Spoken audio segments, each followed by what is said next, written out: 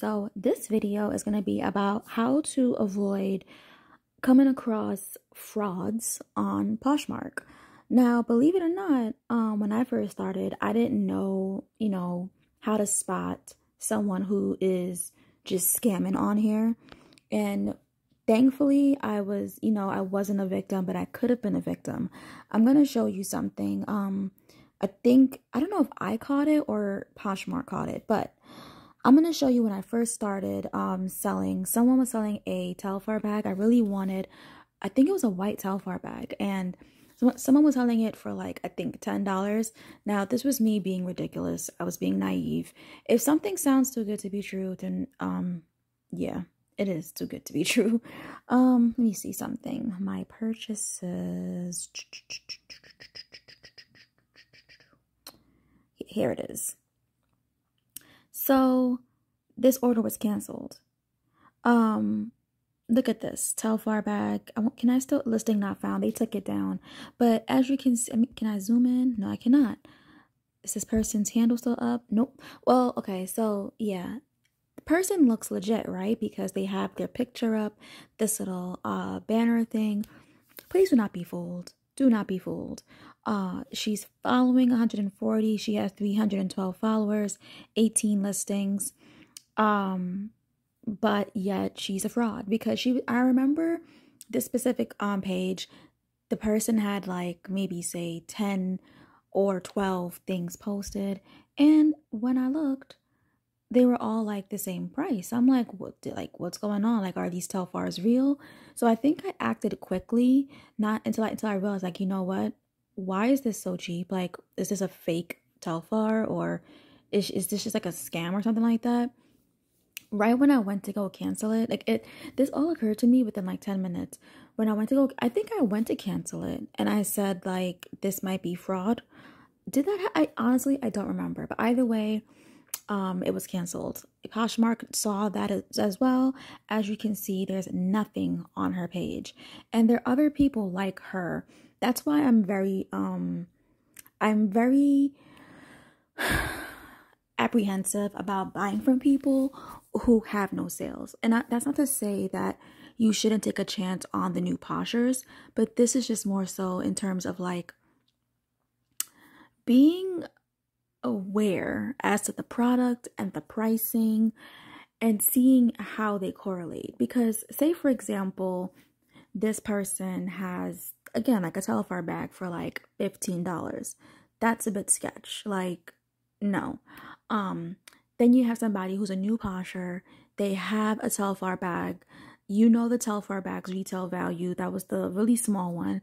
And I believe if you try to buy it at retail value, I think that's like 120 or 150. But say, for example, they're letting it go for like, I don't know, it's like $70, $80. That makes more sense. Even as low as like 60. That makes more sense. You know, it's less than what it costs retail wise, but they're cleaning out their closet. They want to make some money off of it. They don't want it anymore. So it kind of like correlates, if you will, versus someone who's listing it for like $15. Who would list a Telfar bag for $15? Unless that bag is like real janky. But even if it's not, even if it is janky, I don't know anyone that would do that. Telfar is a pretty popular, in demand bag. So I don't know anyone that would be letting that go for that low dollar amount. And another example I'm gonna give you this example. So I recently, let me see something, my sales. I recently sold a pair of Gucci slides, right? Now, I made sure I listed like the imperfections of the shoe. You see that right there, which is an easy fix. But you see, like in my previous video, I mentioned to upload as much photos and a video if possible. You see the quality of the shoe. You know it's real. I'm including the dust bags. Like there's no fake in this. So I listed that for 125. Now, normally I believe these might, I don't remember what I don't even know what they retail for. They were given to me as a gift. But I don't think they're more than like, I don't think they're more than $400. But because of, I've had it for a couple years, you see that it's a bit beat up because that little part is separating, so it requires a bit of fixing. It needs to be cleaned up a bit. So, charging anything more than 200 is like robbery. So I was very happy when, someone offered 125 for this, because also what also boosted the price was the fact that I was including the dust bags. The dust bags are also a commodity. But you see what I'm talking about. Like, it's a name brand shoe. It's a designer. It may be a bit not in the best shape, but it is a designer. It's still worth something. It can be fixed. The price correlation makes sense. You know that I'm not a scammer. That, as well as I am a Posh ambassador. But let's say, for example, I was not a Posh ambassador, because everyone does not just become a Posh ambassador. It takes, a while for you to get the sales and all these things for you to then become one. I wasn't always one. I remember my first sale, did I include the tag? My first sale was a pair of designer glasses. Again, my price made sense. I believe it was like a pair of Dior shades, and I think I let them go for like $80. I believe I paid $200. I wore them a few times. I was really eager to let them go because it was my first time selling something. If I had those glasses now, I would have never let them go for so low. I would have let it go for nothing less than like 110, because it is Dior. Like, come on now. But you live and you learn, right? But that's just to show you, again, like, as a new posher, you can still buy things from a new posher if their prices make sense. That person was just ridiculous. Also, well, what's funny is at one particular point, I would see these scam. Let me see something. Let me click new, because sometimes I see their stuff and it's like definite. Let me see. Is this person? Let me click on this person.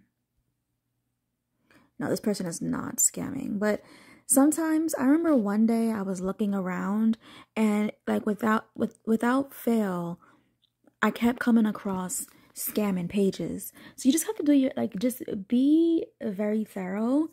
Don't be so quick to say, "Ooh, the price is great. Sale, let me get this." No. No, because then you will be scammed. But then also you have Poshmark's like satisfactory thing where if you feel like you were scammed or whatever the case may be, Poshmark will work with you to get your money back. So don't worry about that. But who wants to go through with buying something and then it's a scam, and then you have to pretty much contact Poshmark after the fact that they don't ship the product, or I don't know how it would play out, but just prevent that by doing your research. Be thorough, look into the product, know what it retails for, or have an idea as to what it retails for, and just be realistic. Like, no one's gonna no one's gonna list the product for a super low dollar amount just because. If it's too low, then it's not real, or the person's just scamming you, one or the other. Just be aware of that. Also, be aware as to people who list things that look like they're real but they're not, because I've seen a few people. The next time I see it, I'll like save it so that way I can show it to you guys.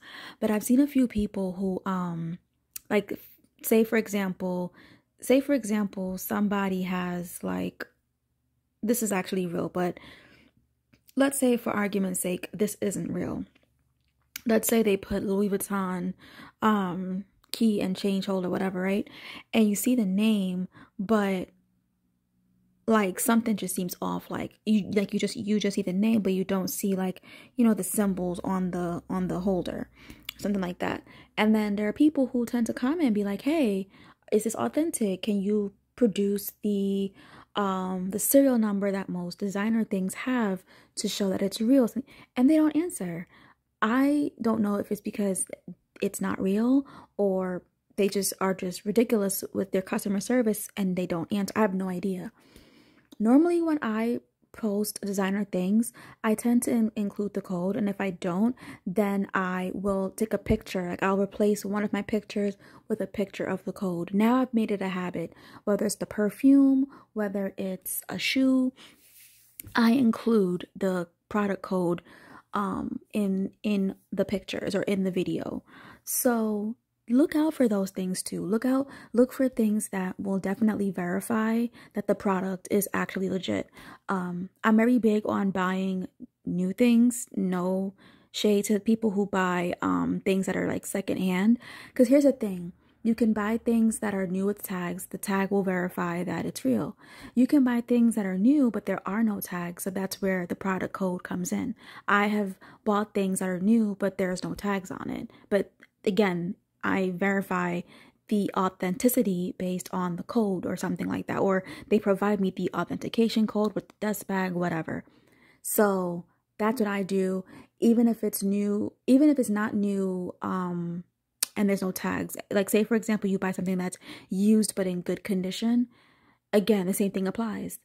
The authentication code, the authentication card, these things will authenticate the product. So you just have to do your homework, do your pretty much your research on the pictures, but the pictures, which is again why I say it is very important when you are selling on Poshmark to include at minimum 3 pictures, and if you can, a video, because now it's more trustworthy. Like, okay, this person is serious. I feel like people who are scamming, they tend to just post like 1-2 photos and it's not really showing much, or the photos it doesn't show it doesn't seem real. I am a paralegal and I work in like the trademark field, like intellectual property, dealing with trademarks. And it's funny because now that I'm doing Poshmark, I understand why USPTO are so very specific about what they will or will not accept as a specimen, which means like a product that they will accept, like picture wise. Now I understand why they are specific, because pretty much if I upload a JPEG of a regular picture, right, they'll deny it. They'll say no. But if I take a picture of the product, they'll honor it, because now it seems like it's in real time, it's real, it's authentic, things like that. You have to apply that same knowledge behind what you're doing. What we're doing is like, it's kind of like intellectual property. It's our rights and our goods, right? And we're selling. So you have to like authenticate it, make it seem like it's real, but do all these, not make it seem, you are